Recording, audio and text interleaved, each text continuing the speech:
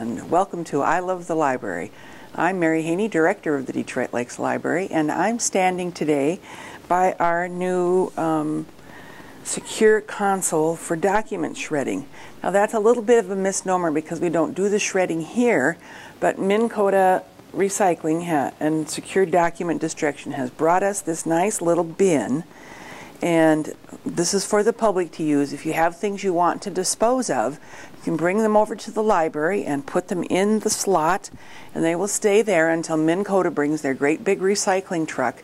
Then they take the bin out and empty it right into this gigantic shredder. So your documents are securely shredded and dealt with. And that's a great service. This is new. It is no cost to anybody. The only thing I would caution you is you can see the size of the unit is not that big. So if you have lots and lots and lots of stuff, you might need to make separate trips in a couple of different weeks. Like this gets emptied every 2 weeks. So if you've got more than that, like if you've got file cabinet after file cabinet, this won't work for you. But if you've got a few things you want to get rid of, bring them over to the library, slip them in the console, and off you go. So that's a new service that we're offering at the library.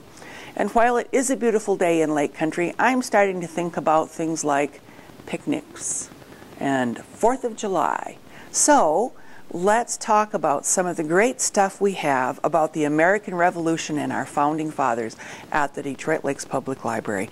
I just did a quick walkthrough through the library and found all of this great stuff, some of it for kids at the junior level and some of it for adults, and we have a lot of really good stuff.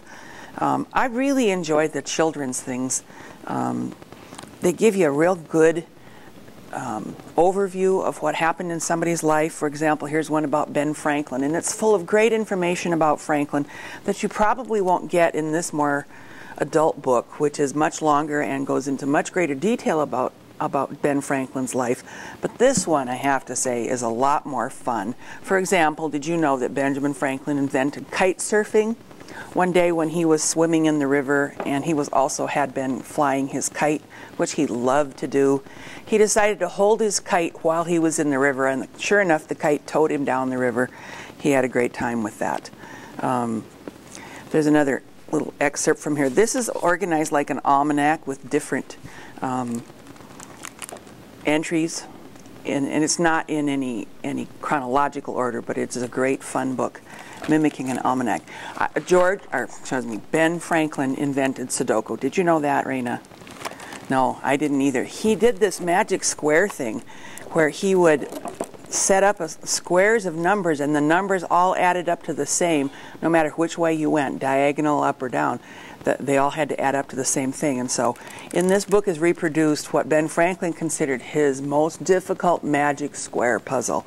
So, I mean, to me it's a lot like Sudoku, right?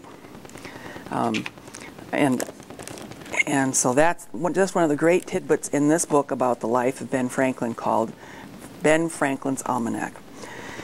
In this one, Growing Up in the Revolution and the New Nation, this is another book for kids and adults who like to read like kids. Lots and lots of fun tidbits about what it was like to be a young person in the American colonies at the time they were trying to establish their independence. Did you know that Sybil Ludington had a midnight ride just like Paul Revere? Well, she did. On April 26, 1777, the British were coming to attack Danbury, Connecticut. Her father, Colonel Ludington's soldiers, were at home on their farms, so they sent 16-year-old Sybil out to ride on her horse to warn all Colonel Ludington's soldiers to come and fight the British. So here's a great picture of Sybil on her horse warning the neighborhood. So come down to the library if you want any information about the American Revolution, the Founding Fathers, any great stuff you need to make your 4th of July a happier day. And thanks for joining me today on I Love the Library.